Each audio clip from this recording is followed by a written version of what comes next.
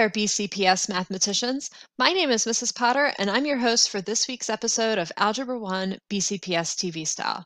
You might be noticing that things look a little bit different this week. Welcome to my virtual classroom.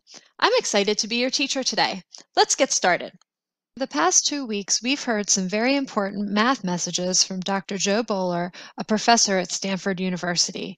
We learned that everyone is capable of learning math at high levels and that exercising your brain is so important. We also learned the difference between a growth and a fixed mindset. Having a growth mindset means that you persist and keep going even when things are hard. This week, we're going to learn about mistakes. Let's see what Dr. Bowler and her students have to say. Something else we now know from brain research is that struggle and mistakes are really important. A research study found that when people made mistakes, their brains grew more than when they got work right. Surely they had to work through the problem and get it right in order for their brains to grow. Actually, no. The study found that there were two possible synapse firings. The first comes when you make a mistake, and the second one comes if and when you're aware you've made a mistake. But how can your brain grow if you don't know you've made a mistake? Well, the best knowledge we have on this is your brain grows when you make a mistake because it's the time that the brain is challenged and is struggling, and those are the best times for brain growth. It can feel hard as a math student to struggle and fail. We've all had that experience. But now you can feel good about the struggle because you know your brain is growing. The most successful people in life are not the ones born with better brains. They're the ones who keep going when things get hard. Michael Jordan is one of the world's greatest basketball players.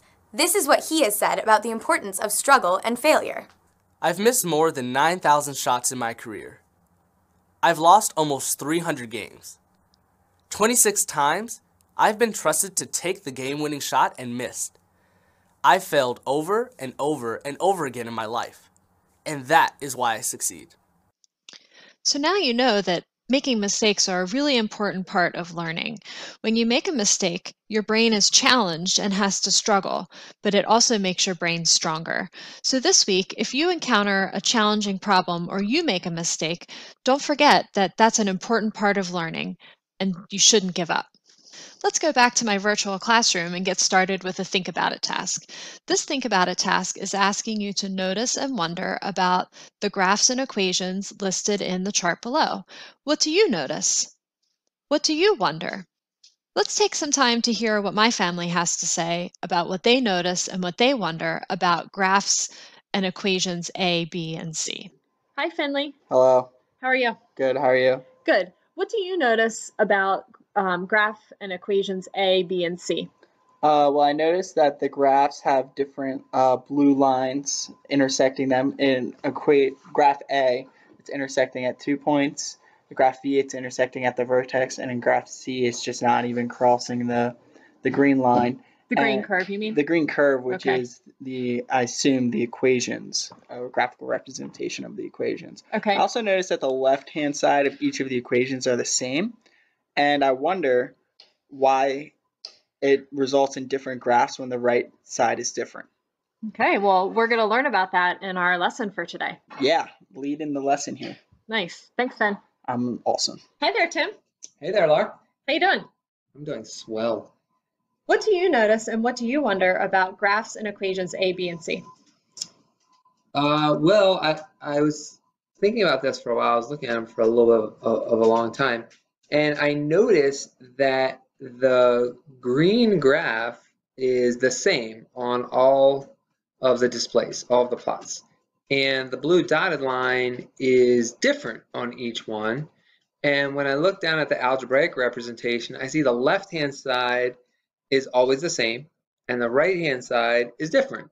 So I wonder if there's a meaning between the fact that the green plots are the same and the equations are the same, and the blue dots are different, and the right-hand side constant is different. So we're actually going to be learning about the different types of solutions that quadratic equations can have. And so that is actually important for today's lesson. Thanks for noticing and wondering. Yep, you're welcome. The material covered in this first mini lesson is the same as the material in your print packet for the week of May 25th. This is lesson number 1. Today, we will apply the quadratic formula in order to solve quadratic equations. You know a lot of different ways already to solve quadratic equations. You can solve quadratic equations by graphing, you can solve them by factoring, taking square roots, completing the square. But when those don't work, or you want to try a different strategy, you can apply the quadratic formula. Let's learn about it. Before we start with our Learn About It, I want to ask everyone to make sure they have a copy of their print packet for this week. The reason why I want you to have your print packet is so that you can take notes and review the examples that I go through throughout the lesson. As I mentioned when I unpacked the learning objective, you've learned several ways to solve quadratic equations in previous lessons. In many cases, a connection was made to a graphical representation of that equation. And here's a list of the different methods that we've learned: factoring in the zero product property, using square roots, and completing the squaring using square roots. So today, we're going to learn about a fourth strategy, or actually a fifth strategy if you include graphing, called the quadratic formula. Basically, if you're given a quadratic equation written in the form ax squared plus bx plus c equals 0, you can apply the quadratic formula and find the values of x that make that equation true. The quadratic formula is x equals the opposite of b plus or minus the square root of b squared minus 4ac divided by the quantity 2 times a. Let's take a look at some examples to see how the quadratic formula can be applied. In this first example, I'm asked to solve the equation x squared plus x minus 20 equals 0 by using the quadratic formula. My math will be on the left-hand side of the screen, and my justifications will be on the right-hand side of the screen. The first thing I'm asked to do is make sure the equation is in the form ax squared plus bx plus c equals 0, which is the standard form of a quadratic equation. It is, and I'm going to rewrite it here just so I have a copy of that. So x squared plus x minus 20 equals 0. Next, I need to identify a, b, and c so that I can substitute those values into the quadratic formula. A is equal to 1 because that's the coefficient of the x squared term. B is equal to 1 because that's the coefficient of the x term. And c is equal to negative 20 because that's the constant term. My next step is to substitute the values into the quadratic formula. I have a catchy jingle that I like to use to help me remember the quadratic formula. Here's how it goes. X equals the opposite of b plus or minus the square root of b squared minus 4ac all over 2a. So let's substitute those a, b, and c values into the quadratic formula. I'm going to need a nice long fraction bar. So x is equal to the opposite of b, my b term was 1, plus or minus the square root of b squared, b was 1, minus 4 times a times c. My a value is 1, and my c value was negative 20. And that's all being divided by 2 times a, or 2 times 1. So now what I'm going to do is I'm going to begin simplifying this equation so it becomes more and more clear to me what my values of x are that satisfy the original equation. So first, I'm going to simplify the first term. The opposite of 1 is negative 1. Now I'm going to evaluate the squared term. 1 squared is 1. Now I'm going to evaluate 4 times 1 times negative 20.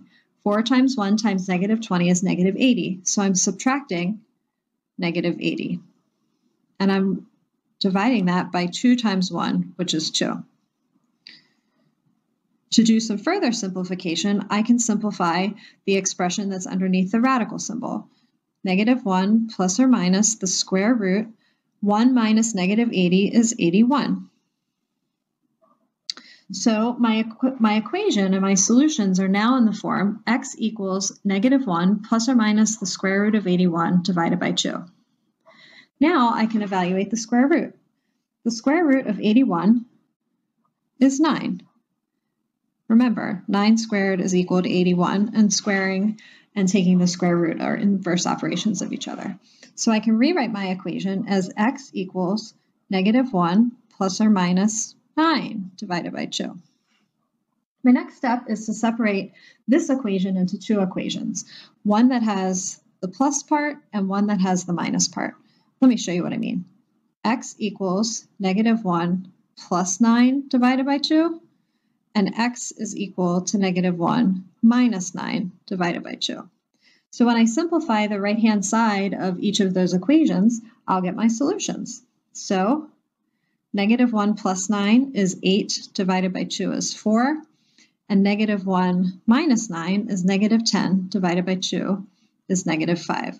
So my two solutions are x equals 4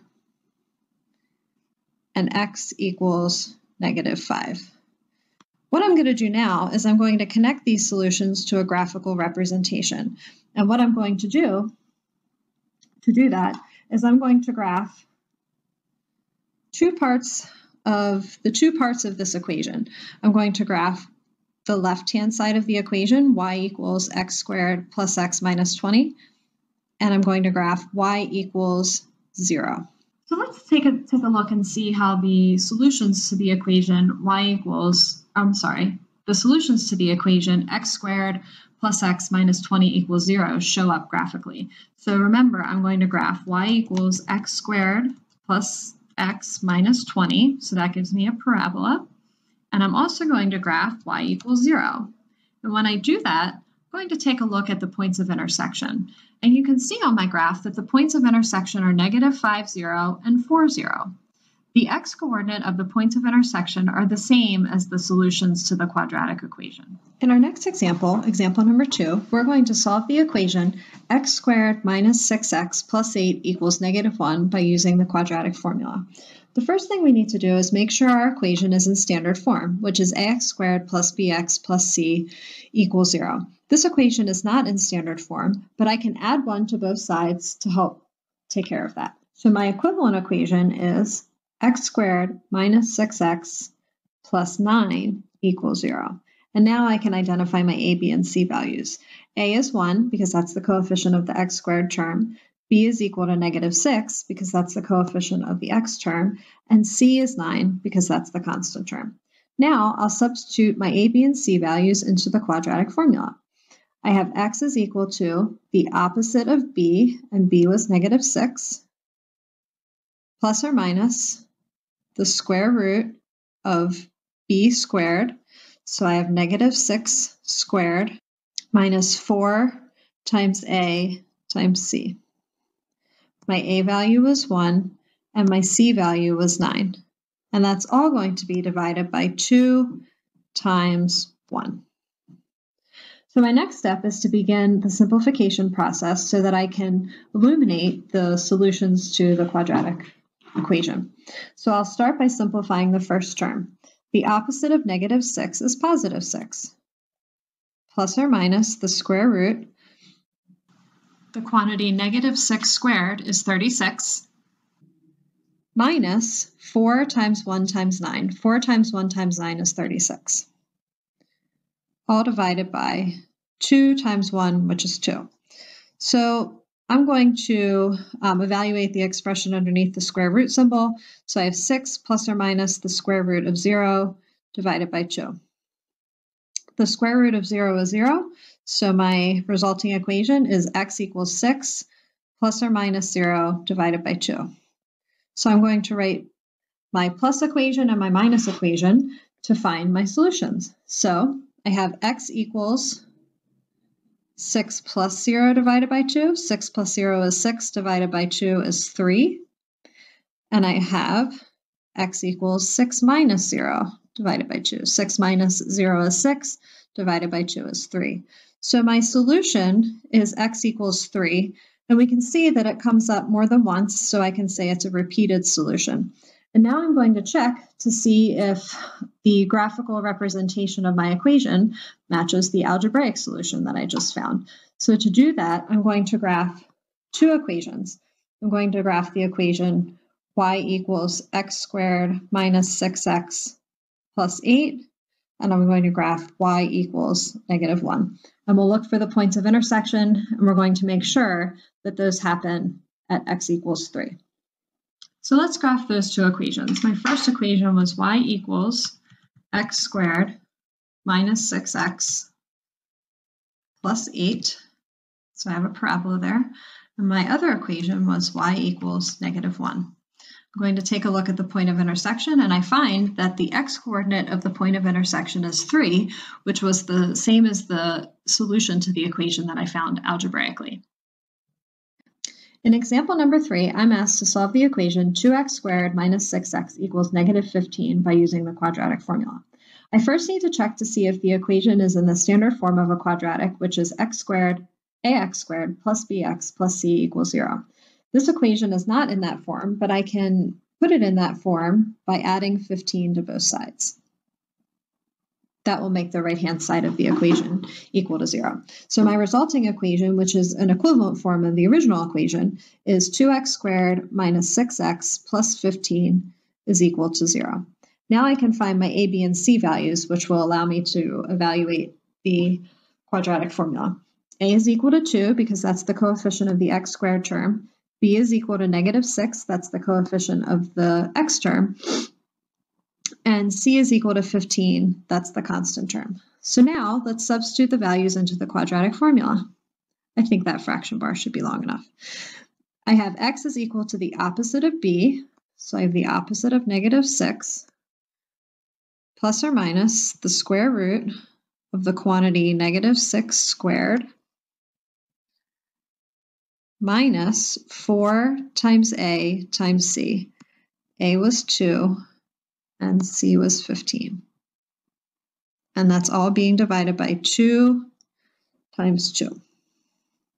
So let's start the simplification process on the right side of the equation. First, I'm going to simplify the first term. The opposite of negative 6 is positive 6, plus or minus the square root. The quantity negative 6 squared is 36, minus 4 times 2 times 15.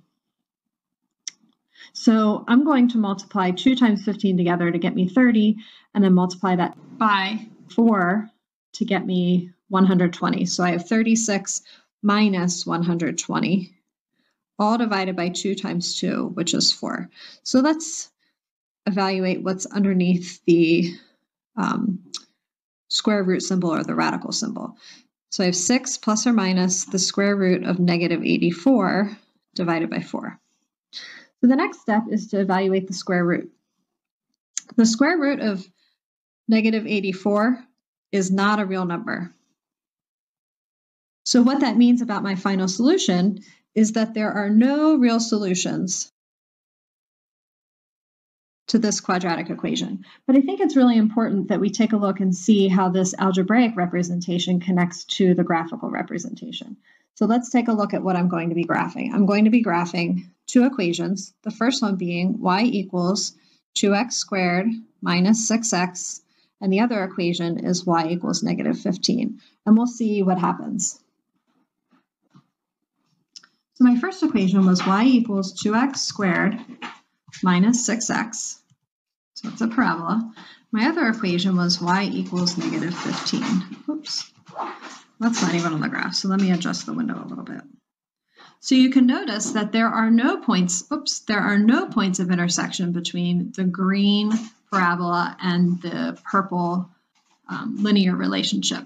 And so that's why I can say that there are no real solutions to this quadratic equation from a graphical perspective.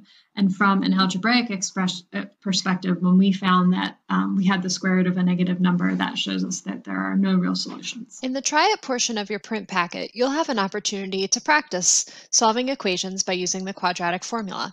There are 6 problems that are provided for you, but we only want you to pick 4 problems to try. And you're going to solve those equations by applying the quadratic formula. Here's an example. X squared plus 2x minus 35 equals 0. Remember, our first step is to make sure that our quadratic equation is written in standard form. We're going to identify our a, b, and c values, and there's a nice little graphic here so that you can just write those in.